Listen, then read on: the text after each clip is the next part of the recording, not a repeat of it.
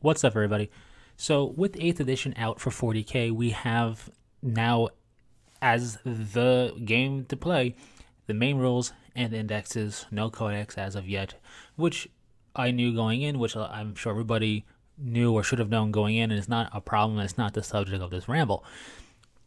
I'm okay with the indexes being a band-aid, and that's what they are, that's what they will be, and that's fine. Instead, I want to go ahead and ramble about models, specifically kits. GW has a nice capability now, something kind of unique, even amongst past edition changes, where there are no codices to speak of, meaning every faction that has a codex will be getting one in time. Which means when a codex comes out, we tend to see new units or new models come out, as well as model updating. And I think this is a prime position for updating the range that already exists for 40k from GW. And that's what I want to ramble about. My picks and what I think needs to be updated.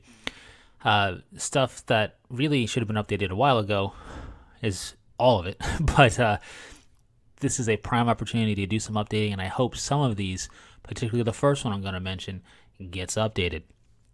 So, with that said, share your thoughts in the comment section below. My first pick is the Adepta Sororitas, the Battle Sisters. They're listed as Adeptus Ministorum as far as armies go, which is fine.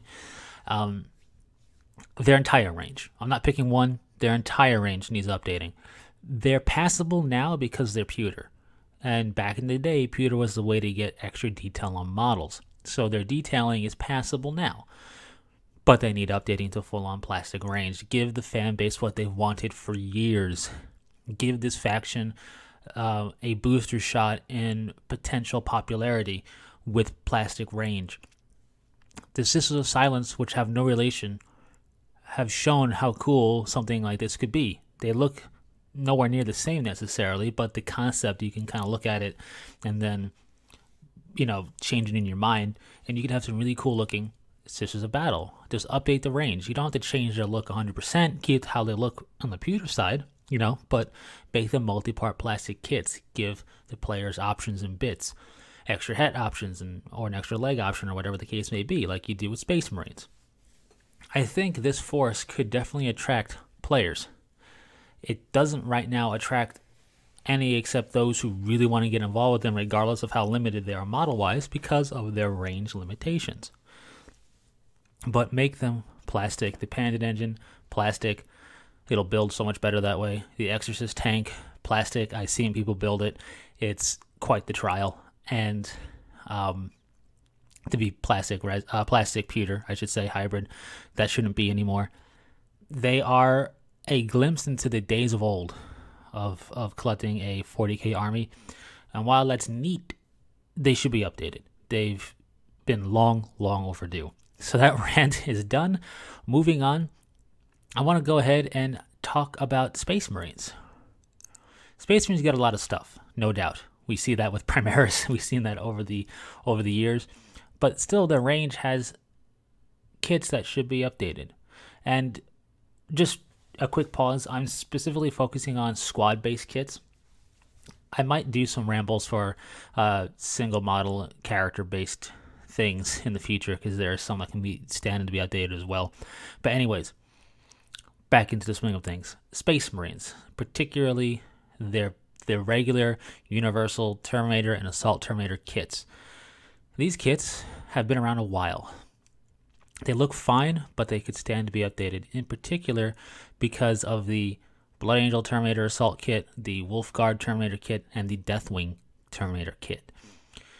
These are of the same mark of Terminator armor, granted more specific chapter details on them, but if you just forget about the chapter specific detail and just focus on it as detail and ornateness befitting a Terminator armor, you can see what could be done for your basic universal range Terminator and Assault Terminator kits. Tartaros and Cataphracti plastic kits from GW also show this. They're different marks, so they don't look the same, so it's kind of a little bit of a different comparison, but it's more showing the detail capabilities, the crispness of the detail and posing and whatnot, and how that can definitely stand to be updated for the basic Terminator and Assault Terminator kits. Another really good example of this is in the Space Marine Terminator Command Squad box. This has 5 range Terminators from the regular Terminator kit and the plastic Terminator Captain. Now, forgetting the fact that the blue is painted differently from the two, look at the detail. Now, yes, it's a Captain, it's more ornate and what have you, but still, the detail, the posing, the capability of it is all shown here as a nice little comparison between that one Terminator Captain and those 5 range Terminators. They just, I think, really need to be updated. And I love Terminators, so maybe that's why. But I just think, update the range. They've been out for years, and as long as they've been out, Tactical Squad has been updated, Assault Marine Squad has been updated, the Devastator Squad has been updated twice. Even the Stern Guard and the Vanguard went from being pewter to being really cool plastic kits. It's about time Terminators got the same treatment, I feel, for the basic Terminator kit. And you can keep it universal. In fact, as a Deathwing player, I would love to see a really nicely updated Terminator and Assault Terminator kit. I love the Deathwing kit, but it would be really cool to do some bit customization and take from the basic kit and add Deathwing stuff to it. But there's no reason to even look at it for me now, because the Deathwing kit just has what I need in spades, and the regular Terminator kit just isn't worth investing in to collect Deathwing. Just as an aside. But they probably won't combine the two kits. If they did, they could make the right arm for the Stormbolter and the Thunderhammer and at the wrist, and then they have a bunch of hand bits for Stormbolters, Thunderhammers, maybe a combi weapon, and so forth. I really do think that this is the time and the opportunity to do so for these kits. They've been around for years, for many editions.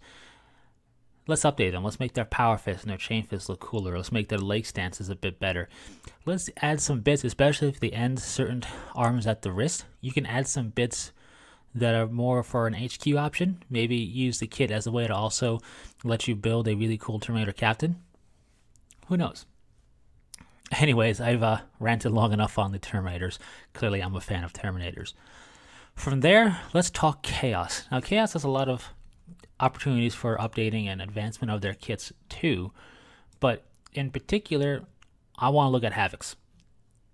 Havocs never really had a kit. They used to be pewter blisters. Now they're resin, kind of a blister pack of 5. You get a squad, leader, and then you get one of each heavy weapon: autocannon, heavy bolter, last cannon, missile launcher.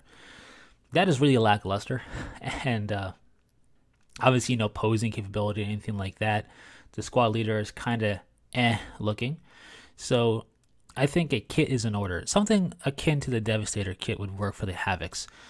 They're a nice fire support, heavy firepower squad. I like Havocs, and I think they need more stuff going on for them. Maybe even, adding in that squad box some stuff that looks really Iron Warrior-esque, considering that's kind of where they came from. Could really go a long way. Just a kit, a nice multi-part plastic kit with weapon options, bit potentials, posability. Even if you don't want to build Havocs, you can buy that for some cool bits and kit bash whole squads together for the Chaos range.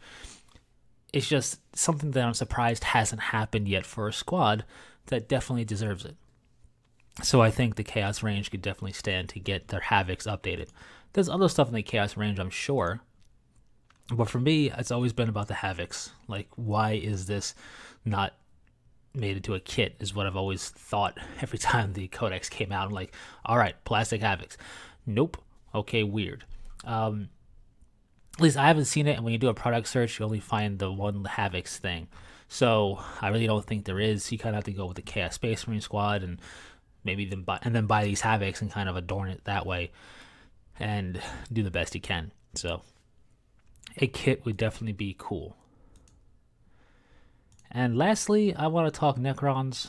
It's going to be particularly the Necron Warriors, although this could be applied to the Death Marks and the Immortal, although it'll be more difficult for the Immortal specifically because of the power cabling from the spine to the weapon. But the Necron Warrior squad kit box thing needs updating. Keep the Scarab stuff in there. Keep the green rod for the weapon. That's iconic. But update the Necrons themselves. They don't need more detail. In fact, I like the way they look. But the leg posing is between like 2, maybe 3 different leg poses, and that's it. The posing of the arms when they go together is like maybe 3 different poses, and that's it. None of which really works well to represent them firing their gun necessarily, without doing some tweaking and trying to make it work by forcing it to be a pose a bit differently, which is a little bit hard to do because the left hand is part of the weapon bit. So the way this works is the right arm and weapon are one piece, I believe, and part of the weapon is the left hand. So the left arm ends at the wrist, and you gotta link it up and have it look like it fits and makes sense, therefore limiting your posing. The Immortal limits their posing that way also. The Death Mark, same deal. And I think some Skatari do that too, just as a random side note. But anyway, I really think it's a shame. And I feel like it's a leftover from the old way of doing kits. If you make the left hand separate from the weapon, basically making the left arm one piece with the hand, you have now opened up posing capability. You can have the Necron Warrior wielding their Gauss Flayer one-handed. They're robotic bodied Xenos species. Why not? You can have it pose like they're firing it. You can have it raised above their head like they're about to strike it down on an enemy in melee. This way, a lot easier too. Can you pose them differently than how they're intended? Yes, but it's more work, a little bit of potential model surgery required. And it shouldn't be that way just to get some posing that would be making sense. Obviously, you want to go crazy, yeah, you're going to have to do some model surgery for any kit. But there's no walking leg bit. They're all basically varying degrees of wide stance. And while I get it, they're phalanxes of warriors in this undead robotic Xenos legionary style of force, but they look like they're just standing around not knowing what they're doing or waiting for orders. The squad. That's how the entire squad looks to me. And I don't think there's anything against them being more animated in terms of looking like they're walking, or having some walking, some standing, like the squad is advancing forward and firing. Some actually look like they're shooting their gun. Things like that, I think, could go a long way. And would really love to see that for the warrior. The Immortal, like I said, is a bit more difficult because there's a power cable going from their spine to their weapon. So that really just limits your posability. They also have their left hand attached to the weapon, but being like a heavy style weapon looking thing, it kind of makes sense in a way. So maybe just updating them to have a bit more innate posing capability in the kit. Keep the cabling so you have to put things together a very specific way, but have it so, oh look, he's holding it forward and shooting it, or a little bit of a difference going on would be nice. And the Death Mark's ranged weapon looks really mundane. It doesn't look Necron-y enough. I think it needs to be more Necron-y. But to just pick the Necron Warrior kit, if the Necron Warrior kit was updated with some different leg bits, the capability to pose the weapon to a greater degree, keeping that left hand separate from the weapon, making the left arm and hand one piece, I think really could go a long way. Because even with the left arm and hand being one piece, they could still be holding the Gauss Flayer, but they're all holding it at the exact same spot, which I get it, but at the same time, if they were separate, you could have the gun posed in a way where they'd be holding it in different spots. And it just adds a bit more of a narrative to the Force. It feels more organic. I know it's a weird term to use for a bunch of robotic stuff, but what I mean is it would feel more like it's fluid, like this is a snapshot in time of them marching across or firing in the battlefield, and less a snapshot of them standing around in the tomb wondering what they're doing. So anyways, that's my pick for the Necrons, the Necron Warrior kit. I do like that green rod. In fact, I wish the Immortals kept the green rod for their Gauss weaponry too. I feel it's an iconic thing and I don't want it to go away. So if they do update the Necron Warrior kit ever, keep the green tube rod thing as part of their Gauss weapon. It's just, to me, iconic. So anyways, with that said, that's basically it. Thanks for sticking through it. What are your picks? Do you agree, disagree, and why? And if you have any questions, comments, or requests, leave them in the comments section. And until next time, take it easy.